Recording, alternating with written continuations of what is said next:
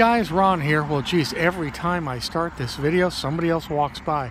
I usually do this, or I did this, what, 6, 8, 9 months ago, this video of this location, and it was later in the evening. You just can't go out around 8 o'clock. It's just too crowded in Los Angeles. This is Bundy Drive. Look how crowded Bundy is. It starts as Centinela down that way, and it becomes Bundy. Goes to San Vicente in Montana, kind of around where Marilyn Monroe lived and died. And it ends over here. We have some interesting places, which I'm going to show you. The address has been changed, but the condos still exist. All right, let's see if you can see me. I don't know if you can, but I'll try. Anyway, so I'm out in front of what used to be 875 Bundy, or I'm going to be. It's across the street. And that, as we know, is where Nicole Simpson and Ronald Goldman were killed on June the 12th, 1994, presumably by O.J. Simpson, although, of course, we all know he was acquitted in the trial. And there have been other suspects, one notably the so-called cross-country killer, Glenn Rogers, which I find a very interesting case to make and theory, and I really didn't know about Glenn Rogers as an alternate suspect or as someone with OJ that night until about a year ago. And I have at least, I think, 2 other vlogs about Glenn Rogers here. You have to scroll down and see somebody honking because he knows I'm filming. They have nothing better to do. You have to scroll down and see my other videos about Glenn Rogers and his possible involvement. But we'll talk about that, and we'll turn it around now. Okay, so look at this, man. I tell you, you got to come at 10, 11 o'clock. And rush hour is still in effect, too, because Bundy, this is Brentwood, but Bundy back into like Culver City, which is a couple miles that direction, it's just gridlock now.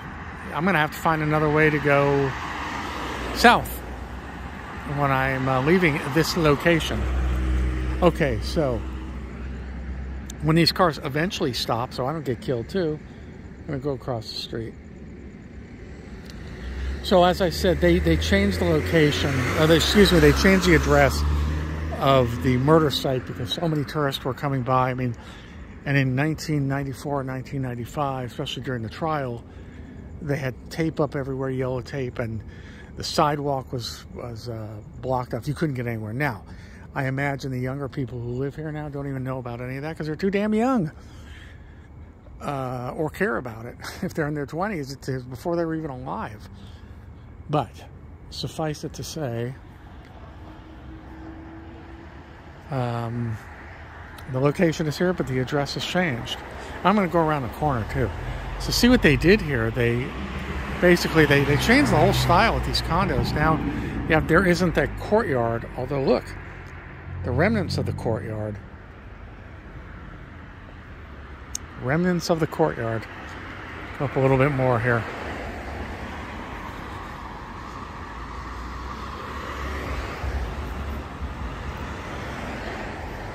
Now, if you recall, yeah. So they've changed the address, but we see the remnants of the courtyard here. Courtyard was the blood was found, the bloody gloves, the bloody footprints. I'm just going to walk up for just a second. Do they have a ring? Probably. Okay, people are coming, of course, so let's keep going. Let's pause for a minute. Okay, nobody was coming, just an extremely loud car and people screaming out of it. So the kids were asleep on the 2nd floor. No, the whole scenario is very, very interesting. As I stated in my more recent vlog that I did about Ron Goldman, when I vlogged Ron Goldman's apartment in Brentwood, which is not too far from here either. The kids were asleep upstairs, Justin and Sydney. It was after Sydney's recital that night. There was ice cream sitting on the counter melting. And what's even more important is, and I'm going to walk down now and make a right on Dorothy Street, which leads to the alley. What's even more important is that, again, let's look at that walkway again where the bloody footprints and glove were found. What's even more important was that that night there were candles. There were candles around the bathtub, and I don't know if it was more than Faye Resnick, but Faye Resnick, purported great best friend of Nicole Brown at that time, said that that was the way that Nicole prepared for a lover to come over. You know, the romantic candles in the bathtub. So Faye Resnick, in her book, because everybody, so many people wrote books and profited after this horrible crime, Faye Resnick, and yes, I did read Faye's book, she speculated that Goldman, that Nicole wanted to have sex with Goldman that night that he was coming over. She was finally going to make her move, as it were. It's really dark. Look how dark it is. All you can see is my shadow here. Look at that. So, you know, we don't know. We don't know. And it's really irrelevant because if apparently Ron Goldman was driving around in her Corvette late for a date. Over time, they did hang out at Starbucks. They did know each other from the restaurant. Personally, I'm kind of cynical, and I do think they were already involved romantically, but that's just me. No one will say for certain, including Ron's co-workers. But again, two of Ron's former co-workers, I'm going to pause here. Even in the darkness, I don't get a second of peace. People walking up to their car next to me in the darkness. I don't want anybody listening because I just don't. It throws me off. What was I going to say? I was going to say there's the back of the condo, by the way. I was going to say that two of Ron's co-workers, and I detail this in the vlog about the Ron Goldman apartment as well, at least two have been murdered. So we don't know. We're talking about some possible unsavory people were working with Goldman. I don't want to taint the entire crew of Mezzaluna Restaurant from 1994 that were saying that, as far as I knew, there was no romantic relationship, but at least one of them, if not more, were dealing drugs as well and involved with some pretty bad people.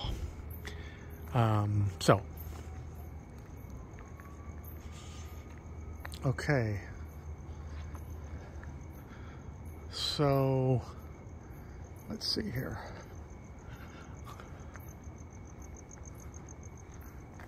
Looks like I had the wrong address. That's interesting. Oh, that's very interesting. The reason I'm showing you is the alleyway here on Dorothy Street, off Dorothy Street. What does this say?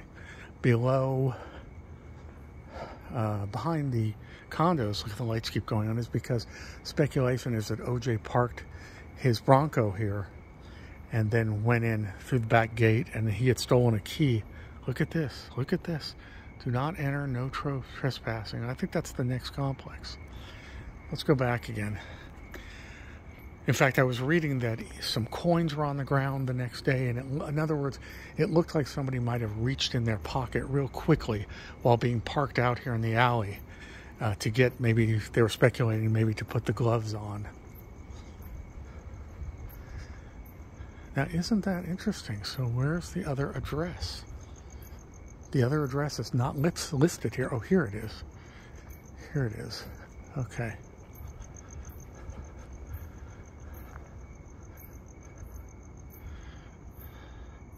Okay, that's the gate. So I apologize. I was at the wrong address before. Let's go back around front.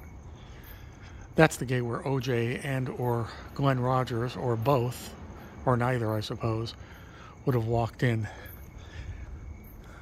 Surprising Nicole. Nicole had a menu in her hand that she dropped, something she had retrieved when she come to the door. You know, it was one of those door hanger menus that somebody had left there. And the ice cream was on the counter, and there was a large knife found on the counter in the kitchen as well. Now, what's ironic about that is that Nicole had a morbid fear of knives. Like, I don't know if it's as strong as Natalie Wood's fear of dark water, and Natalie Wood, as we know, died in dark water, but reportedly Nicole had a fear of knives, yet it looks as if she placed a large knife on the counter, you know, hearing. It was really creepy and dark around here. Really dark and creepy. So I can see now why at 10 o'clock or whatever it was, close to 10, all this could happen on a Sunday evening and no one would know anything, because other than the cars, it's really dark down Dorothy here. Not as dark on Bundy, but it's really dark down Dorothy Street here. But the fact that Nicole apparently had placed a large knife on the counter makes it appear as if she heard something and she thought either it was a burglar or knew it was OJ and was preparing to defend herself by leaving the knife. Now, she didn't walk out with the knife, but she did leave it on the counter. So, in other words, the knife was not found on the ground next to her that she was going to prepare to use as a weapon. I think, personally, I just want to see the addresses here. Do we even have an address? I think it's the next one. Well, they don't even list the addresses now. So, that's why.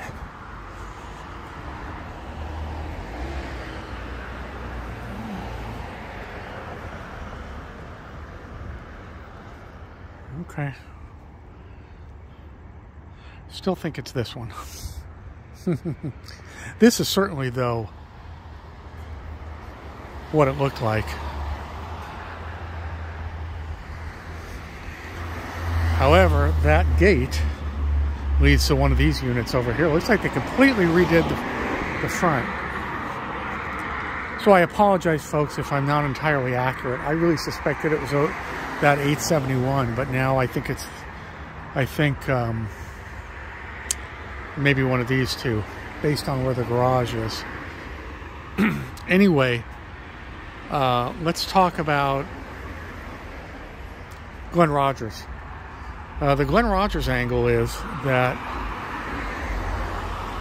oh, and by the way, OJ would have gone straight up the alleyway or up Bundy here, this way, all the way down, very close to San Vicente, turned, eventually made his way over to Sunset and then over to Rockingham. Probably 5 minutes, especially if you're really booking it. Anybody know the term booking it? They still use that? Probably not. So the theory about Glenn Rogers is, Glenn Rogers is in prison. He's known as the... Sorry, I don't want to get killed as I'm trying to walk the street here. He is a serial killer, the Golden State Killer. And he himself claimed, now again, this is where the stories get muddied. He himself claimed that he was working with, that he came into acquaintance in 1994 with, turn this around if you can see me. If you see half a head, you see half a head. Glenn Rogers claimed that in 1994 that he was working with, he became acquainted with Nicole Brown, doing some painting.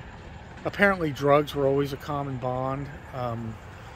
I don't want to bash Nicole Brown. I did not know her. I don't know how big drugs played a part in her life.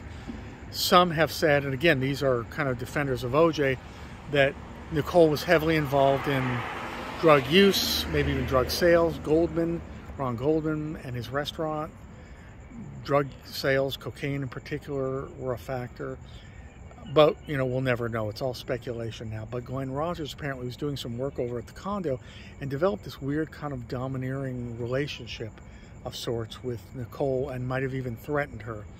Now, it's also speculated, and some of OJ's defenders say that OJ hired, knowing that Rogers was close to her, hired Rogers to spy on her, to follow her around, particularly after the incident over at Gretna Green, where OJ found Nicole and Keith Zlomalovic, I can never pronounce the name, who was the manager, I believe, or the owner of Mezzaluna, in a sexually compromising position on the couch when OJ stormed in and said, "How dare you do that with a guy on the couch? I could see you from the front lawn and the kids are upstairs." Anyway, what was my point in all that? Oh, that OJ was extra cautious and extra, his stalking of Nicole had gained new heights apparently especially after that incident. And then the speculation is, and by the OJ defenders, that he hired Glenn Rogers to spy on Nicole, because he was already close to her, and to rob Nicole, get back some earrings he had given her. And apparently, this is another big theory, is that apparently the photos that were taken, that Nicole had taken of herself, or that her sister had taken of her when OJ had beat her up on New Year's Eve 1989 after their famous fight where the cops came out, including, I believe, Mark Furman, that those photos were in a safe deposit box, and that Nicole was using them as blackmail against OJ. And actually this makes sense to me, saying apparently, theoretically, or not theoretically, but saying apparently, supposedly, that if you, OJ, you know, don't do what I tell you to do, I'm going to release these photos and your career will be damaged, if not, you know, irreparably harmed as a wife beater.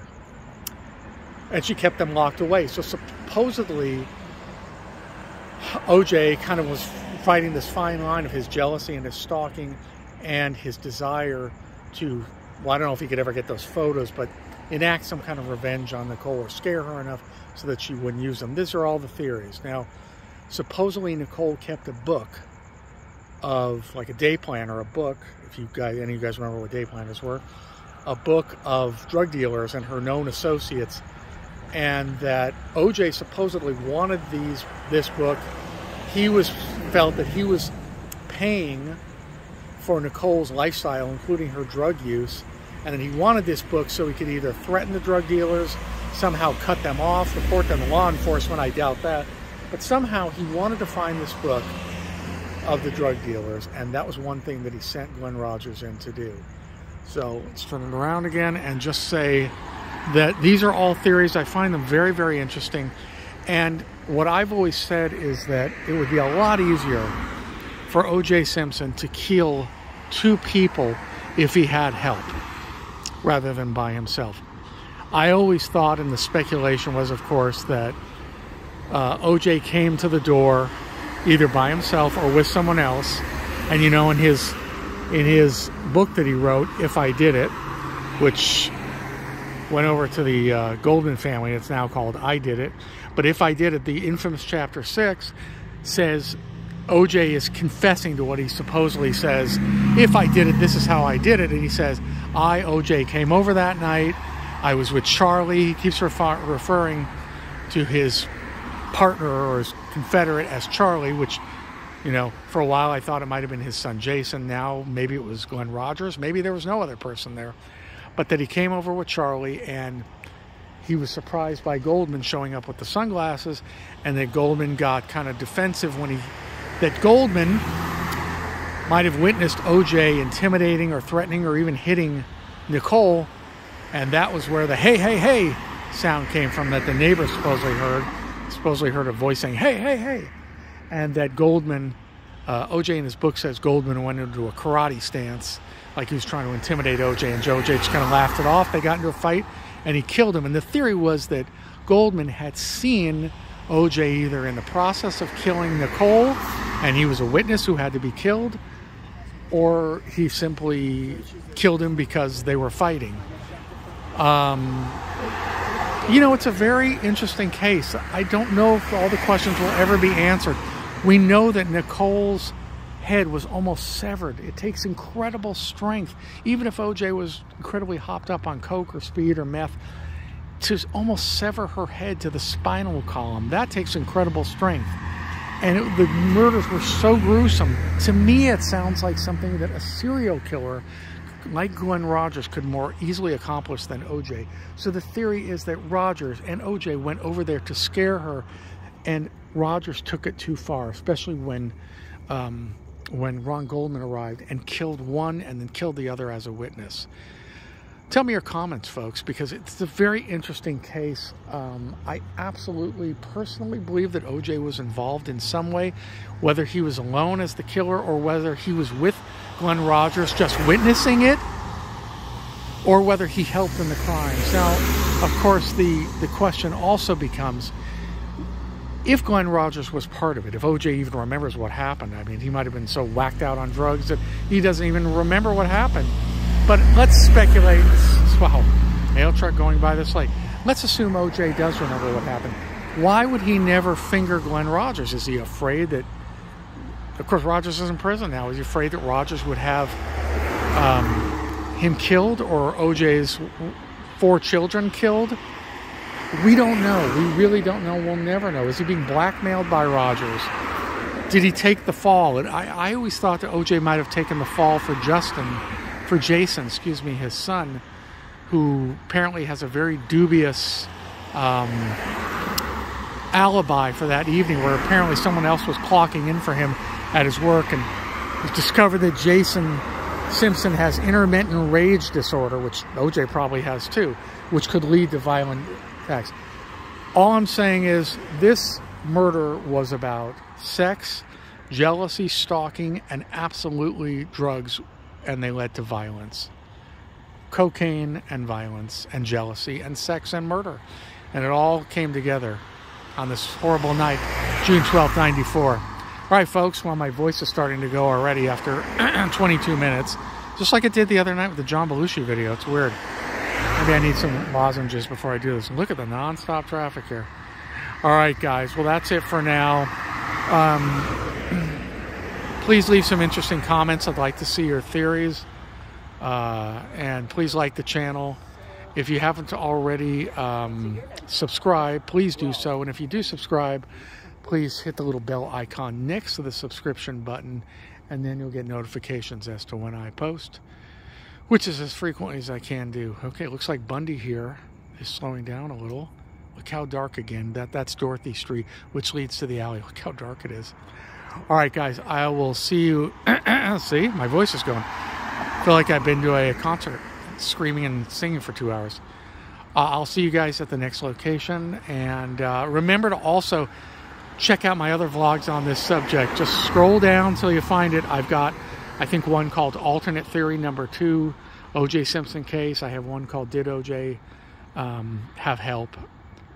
And check those out, because I also talk about Glenn Rogers. And also check out, if you're interested in this case, check out my vlog on Ron Goldman's apartment, because I do some talk. I talk to you there about not only the apartment. I don't know if you can get me here.